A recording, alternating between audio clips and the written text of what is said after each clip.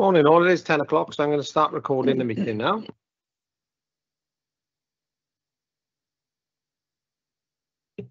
Well, good morning, everybody, and welcome to this hybrid meeting of the Archives Committee. I think this is the first hybrid we've had, so it's lovely to be here in person. Not many of us here actually in the Gloucester room, but thank you everybody for joining in online as you've not been able to come this morning. Gareth, you have to excuse me in case my IT skills don't come up to the mark this morning, but Gareth will assist me in that. So if you do want to say anything, I'm sure he'll bring you in at the right time if I don't spot that you need to speak. So the first item of the agenda is the election of the vice chairs for this municipal year. Do we have any proposals, please? If I can assist, custom and practice in the past years has been one from each side, one from Swansea, one from Neath Talbot, and they chair then at meetings in their area if the chairman isn't able to be present. So if I could ask for nominations for a vice chair from each side, please.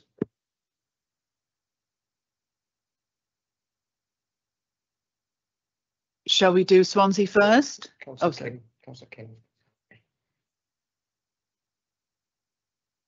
Elliot, do you want to come in? Yeah, apologies, my camera's not working today, but can I nominate Councillor Robert Smith? Thank you. Any other nominations? No? Okay, thanks for that. Councillor Robert Smith has been nominated. Do we have approval for that nomination, please? Yep, thank you very much. And now a nomination from Neath Talbot, please.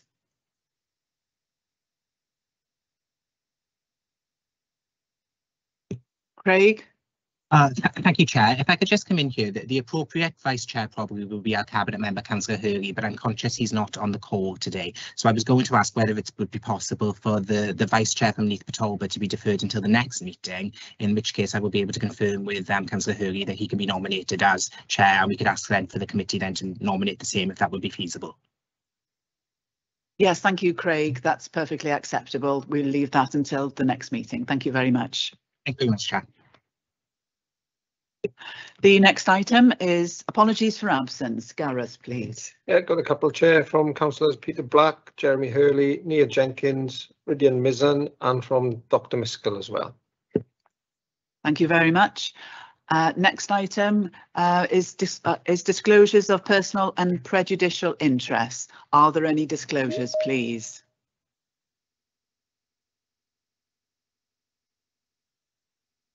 None? Thank you very much.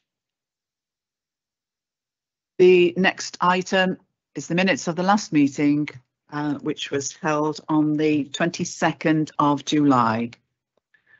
First of all, if I can have your approval for accuracy, please. Let's go through them. Page 1, page 2, page 3,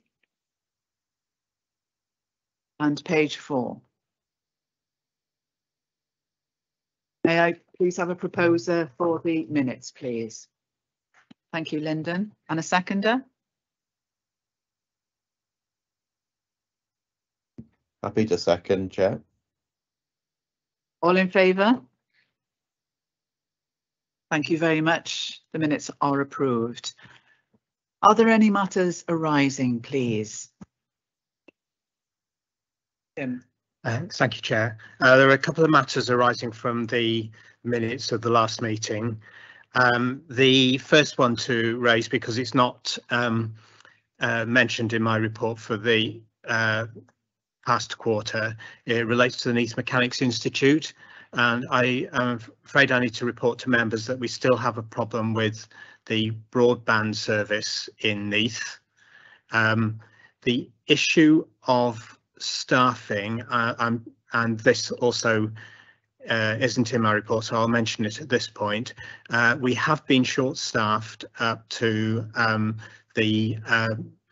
up to now, which has resulted in a reduced service both in Swansea, where we've closed at lunchtime, and Neath, where we haven't been able to reopen on 2 days. However, I do have permission to advertise for the vacancy of archive trainee, to fill the vacancy of archive trainee.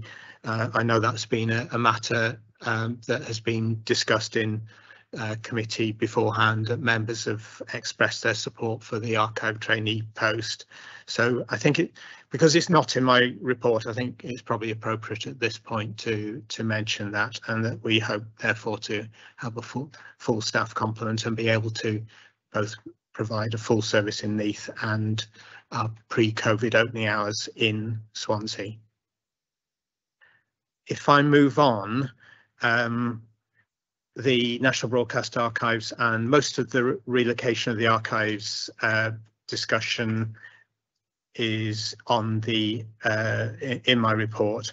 I just want to clarify on a point of accuracy, and I have to say that I was under the impression, as indeed Jeff Bacon was at the last meeting, that the archive collection would not be moved from the Civic Centre until it was established that the strong room met BS 4971, conformity with which was a prerequisite of accreditation. On a factual note, I have since learned, since the meeting back in July, that we can't accurately measure the humidity in the archive strong room unless the collection is in there. So it's not factually correct to say that we wouldn't move the collection in until we knew whether it met the conditions of BS 4971. We have to move the collection in and then see how that affects the humidity. Obviously the temperature, which is affected by external factors, does not affect the collection. However, the collection itself contains the largest amount of moisture that would be in the strong room. It's well over 50% of the moisture in the strong room is contained within the archive collection itself.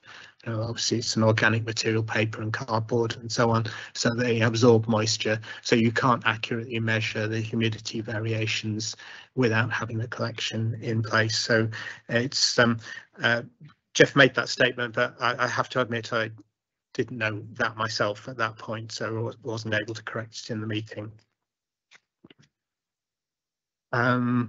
Just finally, on a matter arising, the last page, page 4, there's a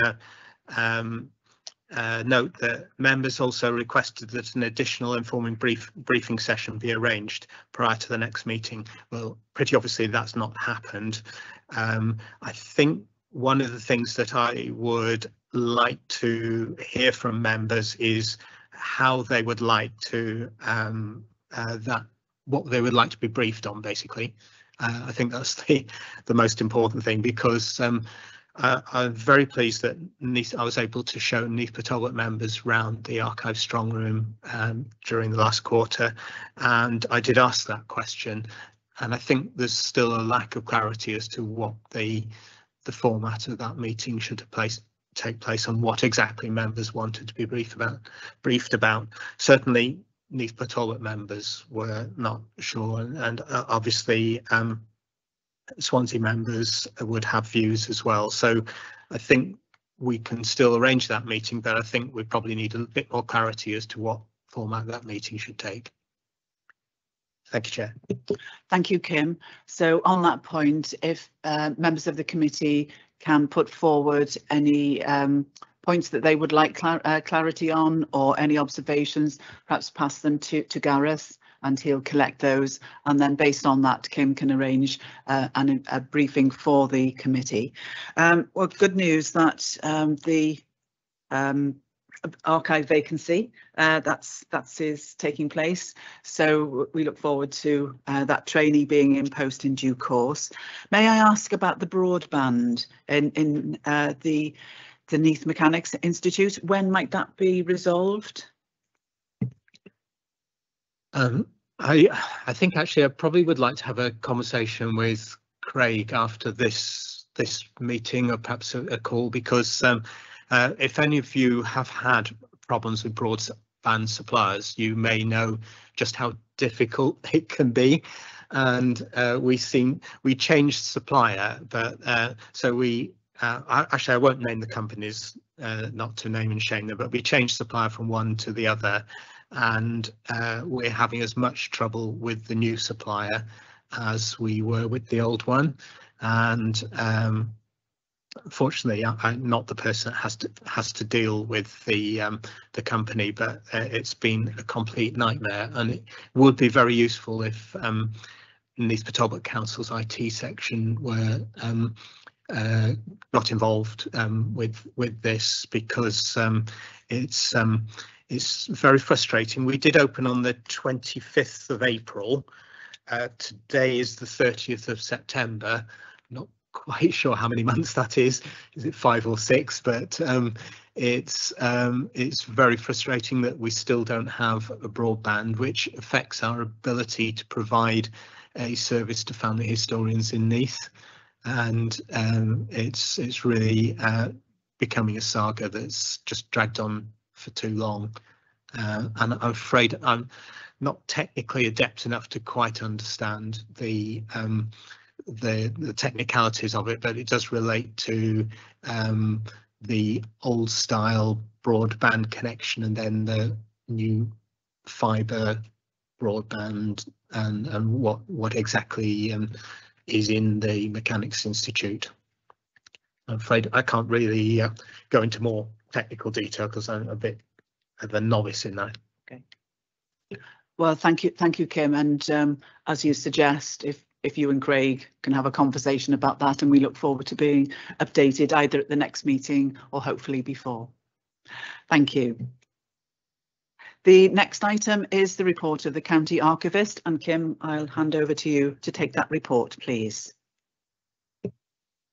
Oh, sorry, I do apologise. Before we move on, I should have asked if members of the committee have any questions on the update that Kim gave on the matters arising.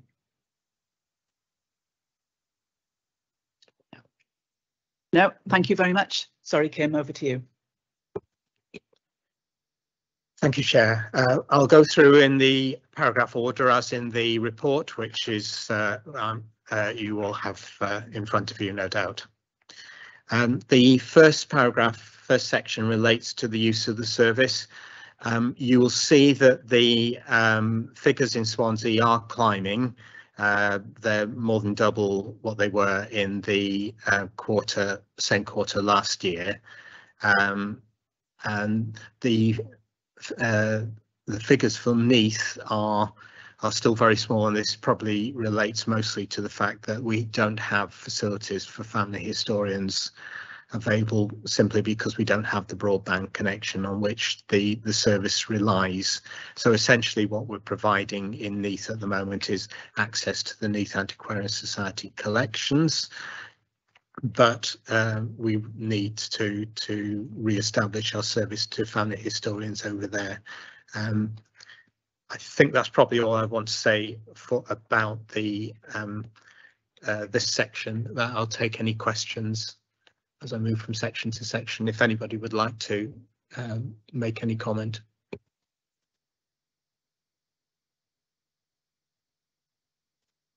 No questions or observations?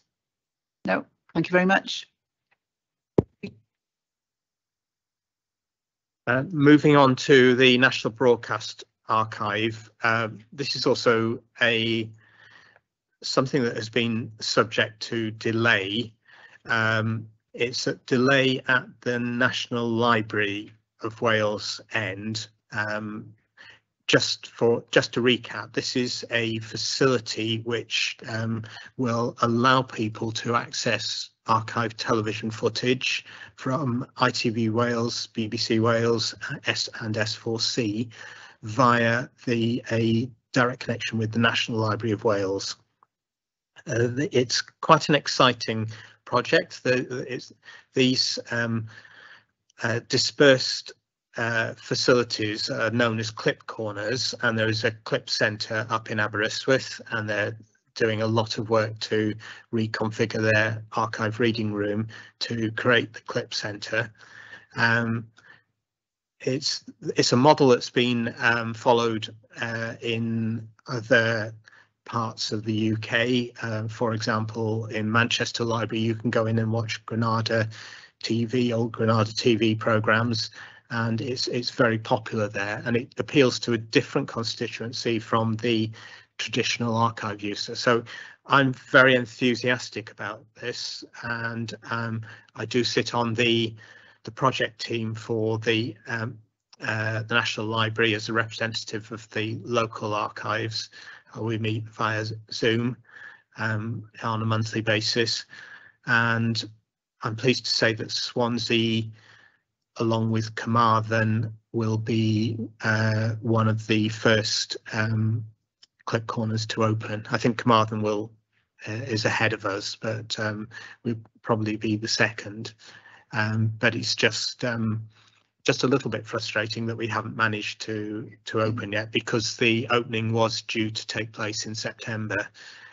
However, I can arrange members also have been interested in this project, and they've asked to be given a demonstration when it does open. I'll arrange something so that you can come and have a look at how it works and so on. But we are hoping to carry out outreach activity. I think at a previous meeting there was a question from members as to whether to use the term probably not exactly correct, but cinema showings, if you know what I mean, could be arranged for local history groups, and could we go out to areas to show specific programs, whether that's a documentary on the closing of coal mines or Aberfan or whatever, and that can be arranged. We'd have to arrange the rights with the TV company involved, but as we'll have access to those programs. Essentially, once again, you'll have to excuse my technical ignorance, but I think what we would do would be to download and then take it out to the venue, and then we'd have rights granted for that particular showing. So I perceive that in the future as being a really valuable part of our outreach, that we could go, let's say, to Seven Sisters or something like that, and show a local documentary about the decline of the coal industry in Seven Sisters, or something along those lines, and that would be of interest probably to a constituency that don't necessarily want to spend time looking at documents, but I think everybody enjoys watching television programs and cinema showings and so on. I'll take any questions on that if anybody wants to make any questions or comments. Any questions or observations from anyone? No? Just to say, Kim, I think that sounds a really positive project, and yeah, I'm sure it's going to be very popular because, as you say, it does present a different offering, and I think for that outreach work there are many community halls and venues that do have cinema showings, and to be able to take it to them is going to make such archive material so much more accessible. So that's really exciting to hear. Thank you, Kim. Thanks. Actually, I will just add that one of the clip corners is in the Wales Millennium Centre, and they're going to be doing even more exciting things, working with film students, and obviously we've got a Department of Film in the University of Wales Trinity St David, so that will be an interesting experiment for sort of a vanguard of what could be done with historic TV footage, that it could be part of the students' course to use it and I kind of think of the phrase mashup, but you know what I mean. That it could be a really valuable thing for students, film students, and so on. Moving on to section 3,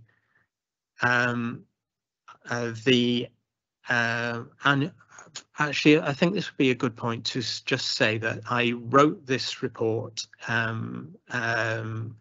assuming the meeting was going to take place on the 16th of September. So I wrote it just immediately in the first days of September for submission on by the 9th. So there has been some things have changed during that time, and perhaps this is the first point. I think at the point that I'd written it, we'd just heard the sad news of the death of the Queen, and but I was I think it was probably on the day that I was putting the finishing touches to this, but it's worth bearing in mind that this report was written for a meeting on the 16th of September, but in the very early part of this reporting quarter, early June, the annual report was of the County Archivist was published online, and I hope that if you click the link in the agenda pack, you'll be able to have a read through there. There's an overview of what we've done during the previous year, 2021 to 2022, and also a number of interesting local history articles, including one I should mention as Neath Antiquarian Society's represented today by Martin Griffiths for the Neath Antiquarian Society. So it was very good of him to write an article. The West Glamorgan Archive Service is part of an all Wales bid for funds relating to a project which has been which I played a part in formulating, which consists of three potential work streams, and one of them is one for which I've had a particular involvement and have been moving that one forward. But the what's happened is that the project that I've talked about in previous meetings has been merged in with 2 other work streams, and an overall bid has been put into a Welsh Government fund, which is called the Anti-Racist Wales Culture, Heritage and Sport Fund. The first of these work streams is the once again struggling for the word, but I think probably filtering of our catalogues to look for offensive terms which may be contained within the catalogue relating to racist terms and other offensive words. This is done electronically, and that has been spearheaded by the Glamorgan Archives in Cardiff, and we've said we would like to take part in that work stream. The second work stream is the one that I've led on, which relates to the digitisation and web mounting of archival material relating to Wales's links to the historic transatlantic slave trade. And as I say in the report, it's been discussed in several previous meetings. It's never got very far because it needs external funding and it needs a project officer, although we got as far as a trial lesson, but it really needs more work from an educational consultant. And the third part of the work stream involves an already existing toolkit for archivists to use to make sure that they, in creating new catalogues, that they don't use terms which may be offensive, and it's a training toolkit to make archivists more aware of the issue of unconscious racism in their choice of words in the catalogue. So this total project, I think, if I remember right, came to £106,000, and we've applied to the to Welsh Government for 100% funding for that. Or if I'm mistaken in that, the funding would come from Archives and Records Council Wales, not the match funding would come from Archives and Records Council Wales. So there's no requirement for either of the two councils to match fund the project. That's the point I'm trying to make. And most recently, in the last few days, we've heard from the fund that there were a large number of subscriptions to the fund, and they will be working through and report to us in due course. But they've had more applications than they were expecting, so we can imagine from that that the fund has been oversubscribed. So I'll report further at the next committee meeting as to the success or otherwise of the bid. I'll take any comments or questions on that section.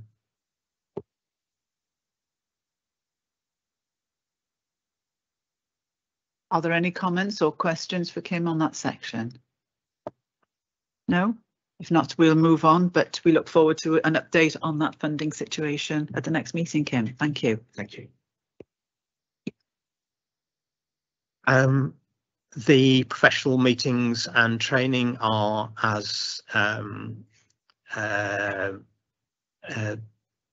listed there. I'm sure I can just gloss over that one and move on to the section 5 in the report. Now, as I mentioned when I was looking at section 3, things have moved on, and I did write this report for a meeting that I at the point of writing, assumed the meeting was going to take place on the 16th of September, 2 weeks ago. So I am able to update the committee that the request for the use of archives reserves for a feasibility study relating to a regional archive, it is no longer required for the committee to consider whether a contribution should come from archives reserves, and the feasibility study will be funded totally by Swansea Council from its directorate funds. So if members could please ignore the last paragraph in that section. I don't know whether Tracy would like to talk about the feasibility study.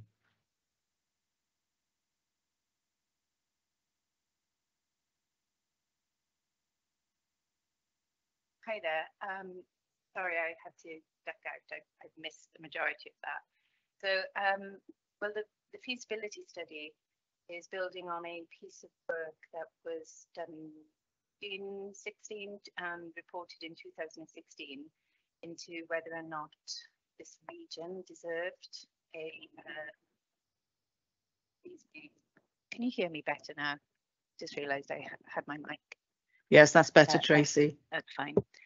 Yes, so it is what it says on the tin. It's a feasibility study into whether or not a fit for purpose dedicated archive may be feasible for the South West Wales region, and whether or not other owners, custodians of archives, not just West Glamorgan, would be interested in such a partnership project. So we will be looking for a range of options. I produced the brief only yesterday, and I haven't had the chance to brief our own members. So I probably would prefer to follow our own due process in terms of that piece of work and which partners and stakeholders will be engaged in that. But suffice to say, it is not a West Glamorgan archive only piece of work, so therefore I didn't feel it was appropriate for it to need to be funded by West Glamorgan Archive Service. That's probably all I need to say at this moment. We are literally at very, very early doors. Thank you, Tracy. Thanks, Tracy. I'll take questions and comments about this section from members, bearing in mind the update that Tracy's provided about the feasibility study? I see Councillor King's got his hand up.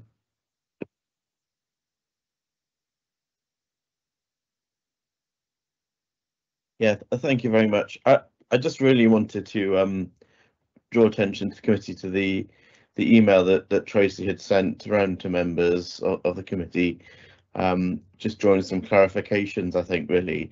And I think as Tracy's just clarified the point around the feasibility study and what the purpose of that was for. So, you know, not really directing it at the archives, but more in looking at the regional service bringing partners together.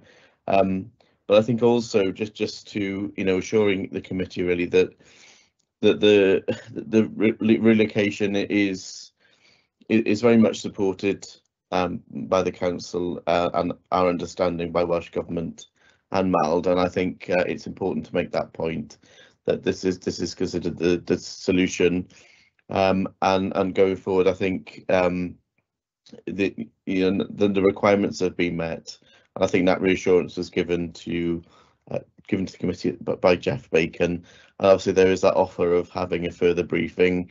It also, there was an extensive discussion in Swansea at the Scrutiny Programme Committee around it as well. So I think it was useful just to emphasise the points that Tracy had made in that email for clarification.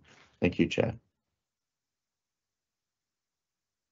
Thank you, Elliot. That was helpful to clarify those points, and also Tracy's email was helpful too. So thank you both very much. Lyndon. Oh, Lyndon, you'd like to come in? Thank you, Chair.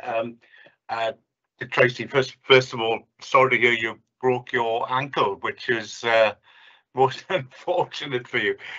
Could I say, how long do you anticipate that the feasibility study will take? Well,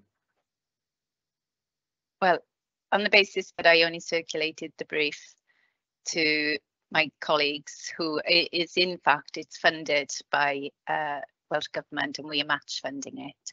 So it is a piece of work that Welsh Government would like to explore for South West Wales. So I circulated to them the brief yesterday to check that does this meet your expectations of this piece of work that you're funding. And in that brief, bear in mind it hasn't been through any other process. Mm-hmm. In that brief, I have suggested we would expect the work to be completed by the end of May, taking into account the need to go through a procurement process and research and reporting process and Christmas. Great, thank you. That's actually, you know, for feasibility studies, that's pretty fast, actually, which is great news. So thanks for that. Yeah, that's great. I'd forgotten my second point. I'll come back. May I jump in then? And it's probably a comment for you, Chair, and to Gareth. Within my email was a means to clarify and correct some statements within the report. So as these are matters of public record, will that clarification be included?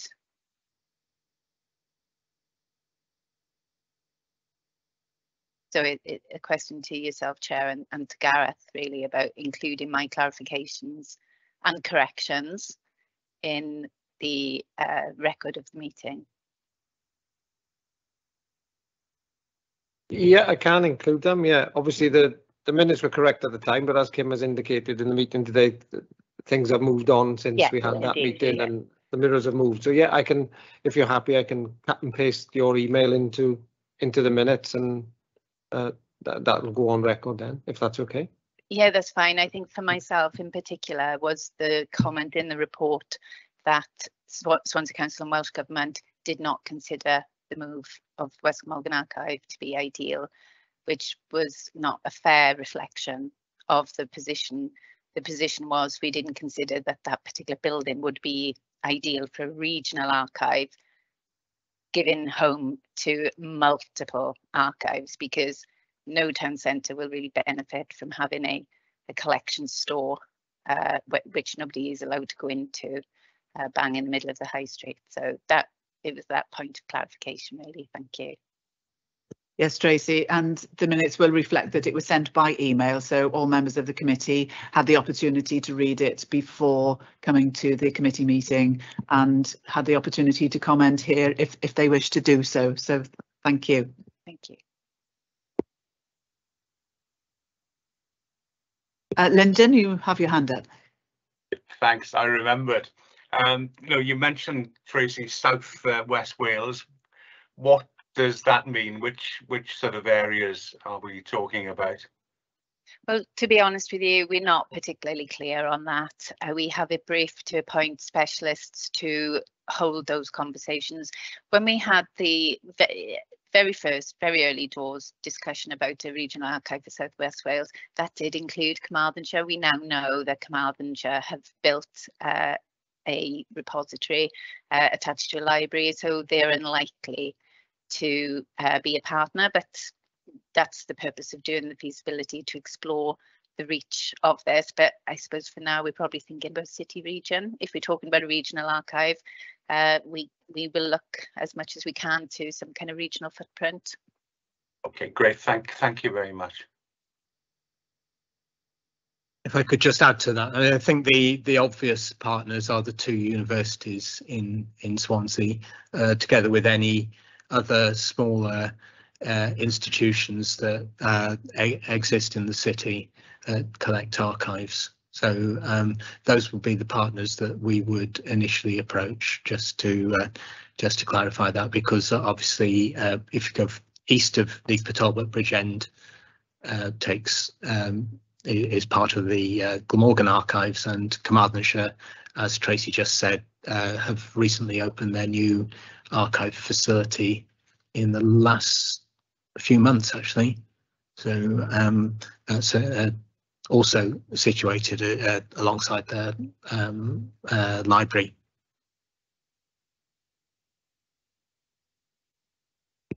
Thank you, Kim. Are there any further comments or observations on that section of Kim's report? No, thank you very much. Then we move on to the next item, Kim.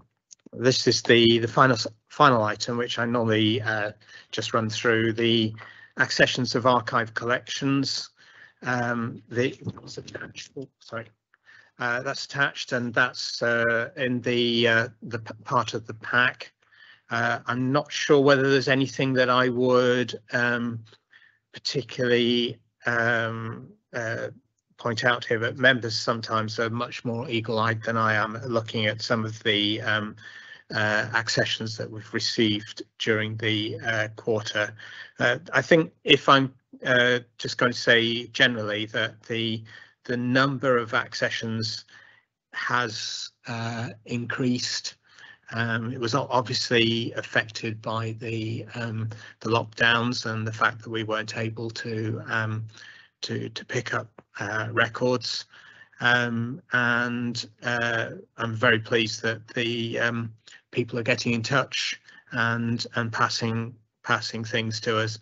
In many cases, many people have done clear outs during period of lockdown. If you're stuck at home and you one of the things that some people have done is gone through and looked for old papers that may be of interest, or cleared out their attic or whatever, and we're now reaping the benefits of that. You'll see that large proportion of the accessions that we've received, we don't name the depositors in these lists, but they're just classified as private donation or private deposit, and you'll see that the vast majority of the collections that we've received are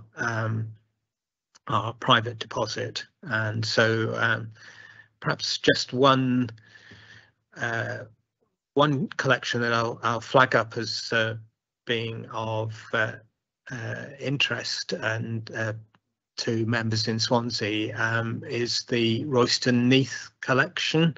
I think for many members that have got an interest in local history, they will fondly remember Roy Neath, who sadly died a couple of years ago, and his widow has been very kindly passing items from Roy's collection to the archives. He had a website which I've forgotten the title offhand, but it was a fascinating website of local history photographs that he was allowed to digitize from many people handed him photographs, and it's a real treasure chest for the history of Swansea. So in the